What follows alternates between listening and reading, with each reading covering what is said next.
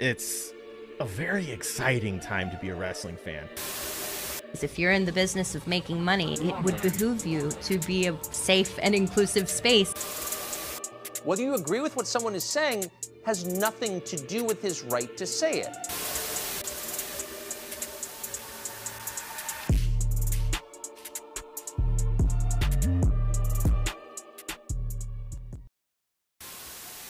What doesn't kill us is making us stronger. We're gonna last longer than the greatest wall in China. Oh, that rabbit with a drum. If there's one thing that I learned while waiting for my turn, it's that in each light some rainfall, but you also get some sun, and we'll make out better than okay. Hear what I say? Yeah,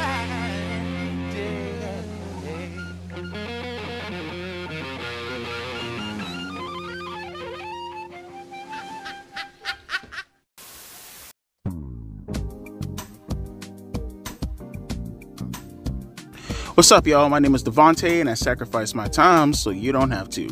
Let me ask you guys a question. Are you tired, at least at this point in time, are you tired of hearing people trying to gaslight you about professional wrestling, telling you things such as, we live in the best time of professional wrestling because of the actual wrestling in itself? The in-ring component ends all. I know, tired, right? Been talking about it on my channel for years now, but it really hits you. It hits you like a ton of bricks, something a little bit different when you go back in the past and you watch some of these older wrestling shows, right? Shows that I grew up on nonetheless, but older shows nonetheless, right? And I'm seeing all this stuff from the Attitude Era, all this stuff from the Ruthless Aggression Era, and hell, I even go back to the New Generation Era because I even appreciate that a hell of a lot more than what we see nowadays, because at least there was diversity within the content, not within the people. Don't get it twisted. And you know, it hits me like a ton of bricks seeing how much talent back in the days had so much order. You know, it wasn't just for the sake of going out there and just doing a match, and no, there was order. Like I remember hearing stories such as Owen Hart, for an example, wanting to go out there as a heel, and he wanted to outshine Bret because he was more athletic. And I think it was Bret. It was a couple of people telling Owen, "Hey, no, you can't go out there, and you can't just go out there and outshine your brother. At least not in this way, because this is his bread and butter. You need to find another way to outshine him in a different criteria that benefits not just him, not just you, but the entire match structure and therefore the company and the foreseen future," right? That's how professional wrestling used to be like. It wasn't just me, right? The current generation of me, oh, why can't you just go out there and just do your things to the best of your ability? Because when you love to the whims of doing things, certain things to the best of your ability, when you go too far, there is such thing as too much, right? And that brings me to today's topic overall.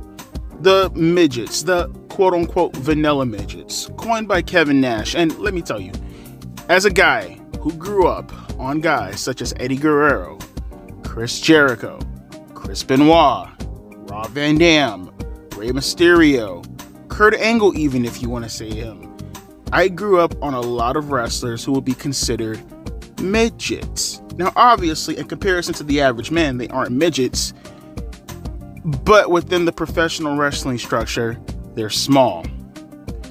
And it's one thing to be small and entertaining like these guys were. Hence why the vanilla midget thing always kind of rubbed people the wrong way, because you're calling guys like Eddie Guerrero, one of the best gimmicks of all time, a midget, a vanilla midget at that? Like blasphemy. I remember when I heard that critique from Kevin Nash, oh my God, this would have been like in what, sheesh, like 2007, 2008. I remember I heard that critique for the first time about Eddie, and I damn near pitched a fit. Like, how dare you? Eddie Guerrero is a legend. No blasphemy will be spoken upon the name of Eddie Guerrero. Viva la raza. No, you do not speak ill of Eddie. That's how I was when I was 15. And now I'm closing in on 32. And the more and more I start to think about it, and the more I look at the wrestlers nowadays, and the more and more I'm seeing just the complete slap in the face of big man wrestlers. And I'm going to get to them in a little bit because I got more to say about that. The more and more I'm seeing is, the more and more Kevin Nash is so goddamn right. It's almost to the point where I feel like Kevin Nash wasn't necessarily talking about the generation at the time, but more so warning us of the path of what we're heading down towards right now at the moment. That Vanilla Midget was a warning. It was a warning. Hey guys, you are doing a bunch of Vanilla Midget shit right now, and it's starting to overtake professional wrestling. I remember he actually pinpointed, and I disagree with this, him saying Chris Benoit and Eddie Guerrero. That was the first pinpoint. That was the bookmark of the downfall of professional wrestling. Because again, as I said with Eddie Guerrero, that's ludicrous if you take it to context that he had a bunch of charisma, other things that wasn't just the wrestling. Eddie had to rely on a bunch of things outside of the wrestling because his body was getting to the point where he couldn't do what he used to do back in 1997, right? Well, Chris Benoit, obviously I can understand that, and this is coming from a diehard Benoit mark, I can understand people's sentiments towards that, but at the same time also, at the very least, if you want to call Benoit a vanilla midget, can I at least say, take out of context, obviously, him and how he wrestles. Go listen to The Undertaker on his 6 Feet Under podcast. He'll tell you Benoit wrestled like a goddamn big man. He was like probably 5'8", 5'9", but Benoit would take it to you like he was Brock Lesnar. Probably even more intense. Go listen to Kurt Angle. He said it himself. But personality-wise, vanilla midget, I can see that about Benoit. But at the same time, always remember, Benoit, at the very least, them putting the World Heavyweight Champion on the so-called Vanilla Midget, at least he was the first. Can we say that? Now, I know people may go back and say, oh, what about Bret Hart? No, not Bret Hart. Bret Hart had the shades. Bret Hart had the jacket. He had the catchphrase. You know, there were elements about Bret Hart that kind of, you know, takes him out of the Vanilla Midget category. Not to mention, people don't talk about this, but Bret Hart was kind of huge. I mean, don't let the stature fool you. Bret is actually kind of big.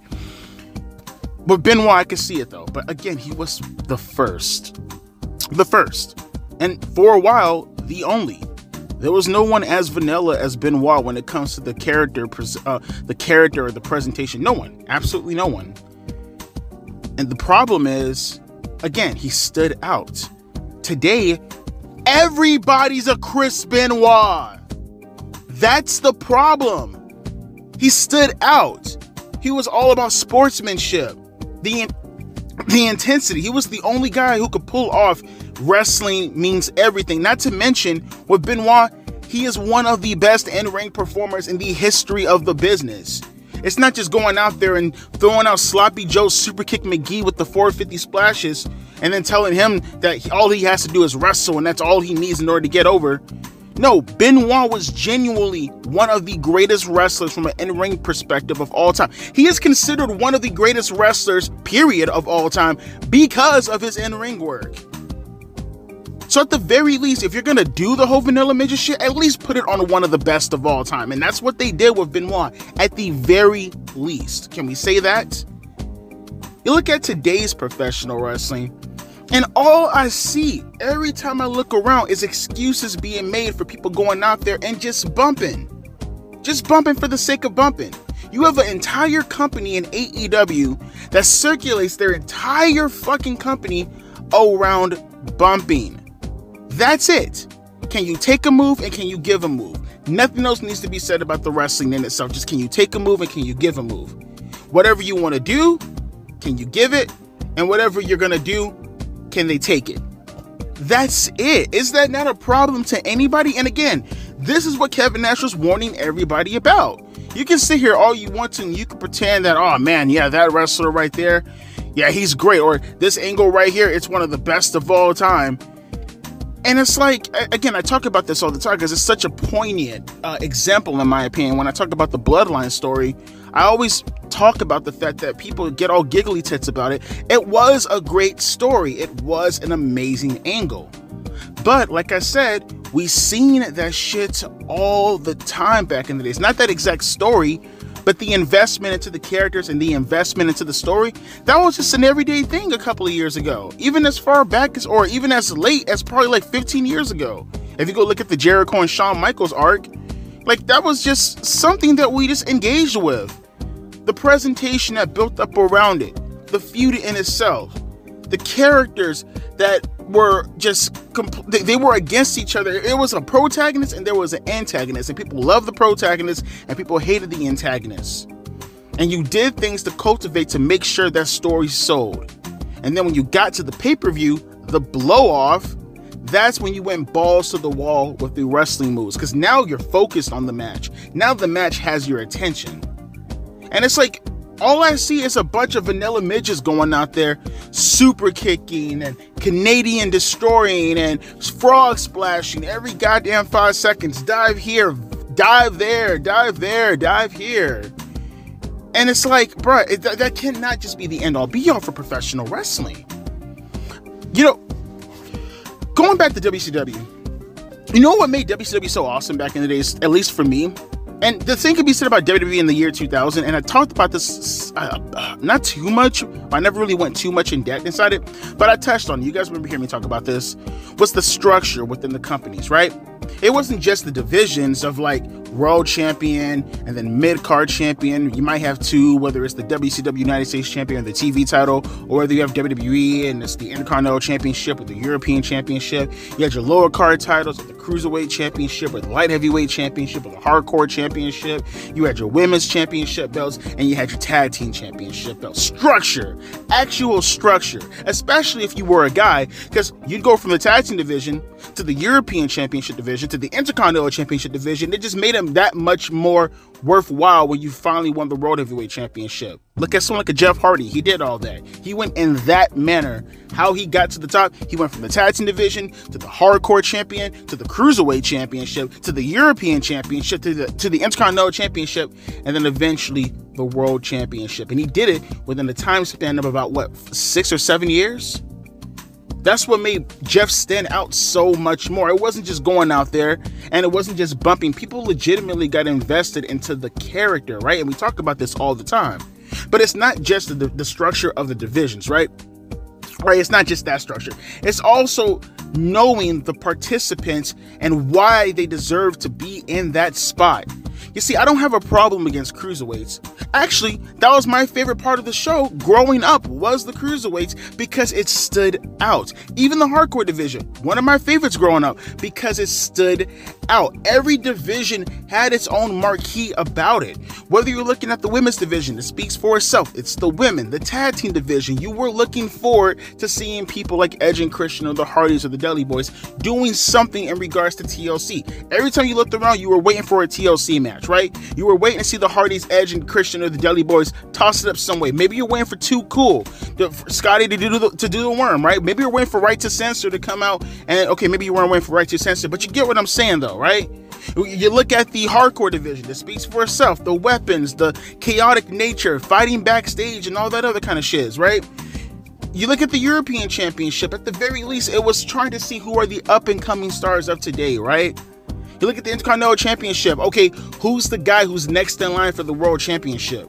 And then obviously you have the World Championship. Every division was structured. It was structured. And it made it that much more wild. It made it that much more worthwhile when a guy actually achieved each status, right? And people are going to hate it when I say this. They're really going to hate it when I say this, but you need to hear this. And I feel like if you had this actually implemented within professional wrestling like it used to be, it would just mean so much more, man. You keep talking about all these vanilla midgets. That's why I get so upset when I see a guy like Warlow. Like that was just an everyday thing, and now he's become the anomaly within professional wrestling. Back in the days, it was a land full of giants, right? Nowadays, it's a land full of goddamn midgets, right? He's an anomaly that stands out so much, and it's already bad enough that it's unrealistic that you have guys like him, or a Powerhouse Hobbs, or a Braun Breaker taking pinfalls from the likes of a Carmelo Hayes, taking pinfalls from the likes of a goddamn Darby Allin, right? Taking pinfalls from the likes of just all these midget wrestlers that make no sense. A fucking Jungle Boy going out there and him pinning Brian Cage. Brian Cage also losing to women, making a mockery out of larger than life superstars if you actually played your cards right and if you actually played the hand that you're dealt with. Professional wrestling was always cultivated as a male-driven, testosterone-driven soap opera. And I feel like people forget that, man. And you need to hear this. There are things in professional wrestling that are structured the way that they are because they're not only traditional, but they traditionally worked. You had real men. Real men. You don't have to be a big, buff, tough son of a bitch. But if you're not going to be a big, buff, tough son of a bitch, then you better be a brawler. You better be a person that just doesn't fucking throw weapon shots for the sake of fucking throwing weapon shots, John Moxley. You go out there and you kick somebody's ass. You go out there and you stomp a mud hole in a motherfucker. You ain't gotta throw out there and throw up, middle fingers in their faces all the time just because you're so edgy. No, when Stone Cold Steve Austin threw a middle finger at somebody, that's him saying, I'm gonna beat the shit out of you. That's him saying, I don't fuck with you, DTA, I don't trust you, and fuck you, I'm gonna kick the shit out of you. It had meaning, it had reasoning versus John Moxley and Chris Jericho and Sammy Guevara and all these random wrestlers throwing up middle fingers because, oh, look, mommy, I can stick my middle finger. AEW allows me to. That's the difference. You see these kids, they're cosplaying, sticking their middle fingers up in the air because, look, they're so edgy. When Austin did it, he meant business. There was a reason behind it. He wanted you to know that he hated you. And if you have a problem with that, then you can step up and then you come show out. And then they will brawl. They'll beat the shit out of you. We got a bunch of punch. We got a bunch of kicks. People thrown into barricades. People thrown in a ring post. Actual fucking fights. Nowadays, you have all these choreographed routines going around. Oh, it's supposed to be a serious fight, but you're going to stop in the middle of a fight to do a cartwheel dive to the outside of the ring. Those spectacles were saved for the cruiserweight division because that was their thing. That's how they got over. And I appreciated that. And you know what? When they got big enough, like a Rey Mysterio, then guess what? It's perfectly fine for them to come in the World Championship division because then it makes sense. It's not to say that we don't want the cruiserweights to not be in the World Championship division. What I'm saying is to have them there for the sake of having a good match when you can have that same good match in the cruiserweight division. Think about it for a second. I'll throw it out like this, right? So let's say, for an example, Roman Reigns, Kevin Owens, Royal Rumble 2022, or was it 23? 2023, excuse me, right? All the story that was tied to it. That's a main event caliber match. That was a solid match. Main event, solid fucking match. You can go to earlier things like Sting and Vader. Sting and Vader, that was a main event quality, superstar driven match. Look at Austin and Rock, obviously. Austin and Brett is another one. There are multiple examples that you can look at and say that they don't wrestle like the cruiserweights, but they have some of the best matches of all time. No cruiserweight match that I can think of even comes remotely close to Brett and Austin. But at the same time, you still have great cruiserweight matches that get over like nobody's business. Eddie and Ray is the first thing that comes to mind. It's okay to be a fucking vanilla midget if you know your place. You knowing your place as a vanilla midget it does wonders for the business, because then people who actually have charisma, people who can actually structure their matches around fights that people come to want to see, and they're not fucking sitting there going, oh wow, that's really cool, another 450 splash through a table. Would have been nice if he logically just moved out of the fucking way. But why put yourself in that position when all you have to do is throw hands, throw suplexes? Okay, it's the story that matters. If you know what you're doing, god damn it, look at Dragon Ball Z. I love using that metaphor for an example because it's so fucking easily to just look at and relate to. Look at Dragon Ball Z for an example, right?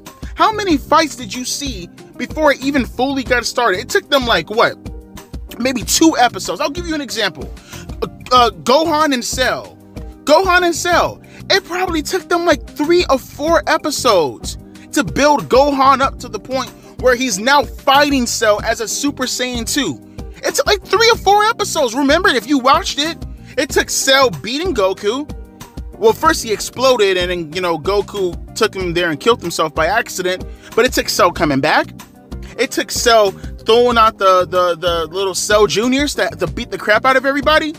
It took Cell to take out, who was it? Android 16, and he stepped on his head. And then that's what finally triggered Gohan. It took like 4 fucking episodes to get to the point that Gohan fought Cell.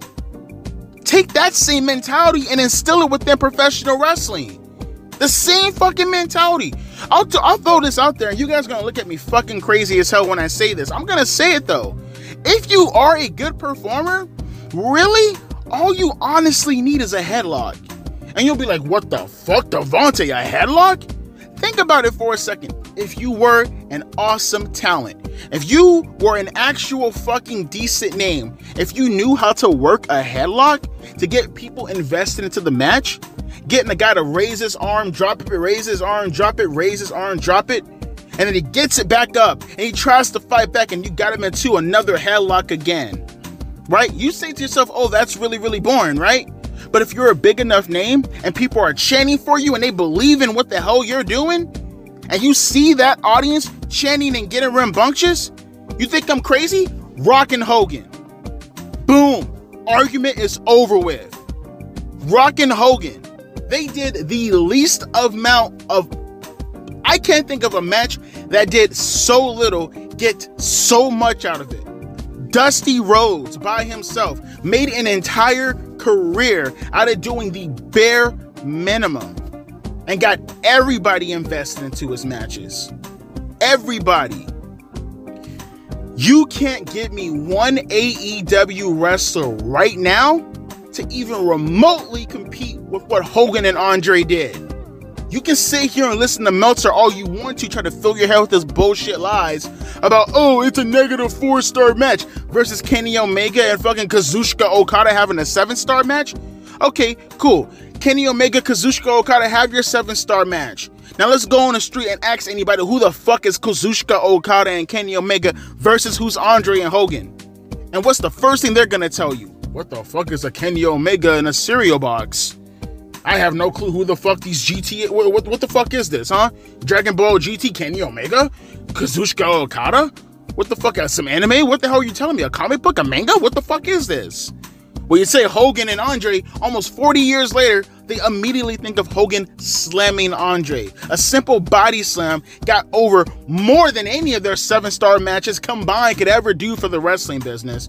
And you sit here and you say, well, that's boring as shit. Yeah, it's boring when it's a bunch of fucking nobodies going out there trying to do basic wrestling moves. Then I take you back to someone more recent like a Roman Reigns and Jey Uso. Maybe not their match at SummerSlam, but go back to 2020. The bare minimum. Their I Quit Hell in a Cell match. Their match prior to that. The bare fucking minimum. And they got so much out of it. So much. So you can't even say, for an example, oh, well, Devontae, you're trying to spout out these old-timer things. No one wants to see that. Yeah, that's cool. That's fine. You hold on to that mentality. You keep that mentality. Tell you what, that's why you're living in this time frame, and that's why you're on my channel, picking and choosing what you're upset about, picking and choosing what you like, picking and choosing what time of the day is your period on before you get upset that I'm talking about your favorite superstar in a bad way. You continue with that mentality. Whereas I'll be sitting here with the memories in my head, knowing and understanding where professional wrestling would be right now if you weren't so obsessed with the in-ring action, if you weren't so obsessed with putting these numbskulls out there, doing the fucking most, getting the bare goddamn minimum. Like I said, it's nothing offensive. I'm not attacking anybody in particular. I'm attacking the mentality. I'm attacking the mindset. I'm only speaking what Kevin Nash said that I'm bringing into fruition almost 20 years later. Like I said, Kevin Nash, what he said, I don't think he was talking about the actual effects, what was going on at the time. I think he was a prophecy. Letting you know, well, hell, if you're looking at what's going on right now, understand that's the future of the business. And you say you like it now, but wait till you actually get it in a full bulk and it completely takes over professional wrestling and you get bullshit companies like AEW, for an example.